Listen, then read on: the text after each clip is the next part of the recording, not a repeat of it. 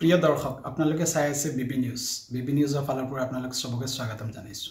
আজি আমি এটা টপিকৰ ওপৰত আলোচনা কৰিম। টপিকটো হ'ল লকডাউনটোৰ সময়সীমা আৰু বৃদ্ধি হ'ব নেকি, কেন্দ্ৰীয় চৰকাৰৰ ফালৰ পৰা কিবা আগজাননী আছে নেকি।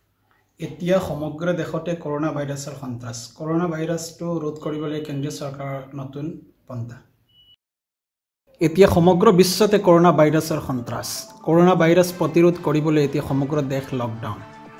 সমগ্ৰ বিশ্বতে কৰোনা ভাইৰাছৰ সংঘাৰী ৰূপ লৈছে। ভাৰতবৰ্ষতো কৰোনা ভাইৰাছৰ আতংক। কৰোনা ভাইৰাছ প্ৰতিৰোধ কৰিবলৈ কেন্দ্ৰীয় চৰকাৰে এতিয়া সমগ্ৰ দেশতে লকডাউন ঘোষণা কৰিছে।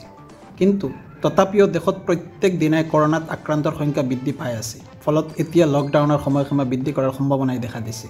কিন্তু এই ক্ষেত্ৰত কেন্দ্ৰীয় চৰকাৰৰ তৰফৰ পৰা কৰা হৈছে বিশেষ মন্তব্য। লকডাউনৰ দ্বিতীয় দিনা কেন্দ্ৰীয় বিত্ত মন্ত্ৰণালয়ে ঘোষণা কৰিছিল বিশেষ পেকেজ। আনকি আগন্তুক 3 মাহলৈ EMI দেশবাসীয়ে পৰিশোধ কৰিব নালাগে বুলিও ঘোষণা কৰিছিল। বিত্ত মন্ত্ৰণালয়ে সকলো ঘোষণা 3 মাহৰ বাবে কৰাত বহুতে কৈছিল যে লকডাউনৰ সময়সীমা 3 মাহলৈ বৃদ্ধি কৰা হ'ব পাৰে। কিন্তু কেন্দ্ৰীয় চৰকাৰৰ তৰফৰ পৰা নস্যাৎ কৰিছে এই কথা। কিন্তু তাৎপৰ্যপূৰ্ণভাৱে বিষয়টো এতিয়াও বিচাৰাধীন হৈ আছে বুলি মন্তব্য কৰে মন্ত্ৰণালয়ে। প্ৰেছ ইনফৰমেশ্যন ব্যুৰোৱে সোমবাৰে এই বিষয়ে জানিবলৈ দিয়ে। PIA কয় যে লকডাউনৰ সময়সীমা বৃদ্ধি কৰিব বুলি ওলোৱা খবৰ সঁচা নহয়। মিডিয়া ৰিপৰ্টৰ ভিত্তিত এই কথা কৈ থকা হৈছে। এই খবৰ এতিয়া কেবিনেট সচিবে খাৰিজ কৰে। এতিয়াই এই লকডাউনৰ সময়সীমা বৃদ্ধিৰ কথা চিন্তা কৰা নাই বুলি আনকি জানিবলৈ দিয়ে।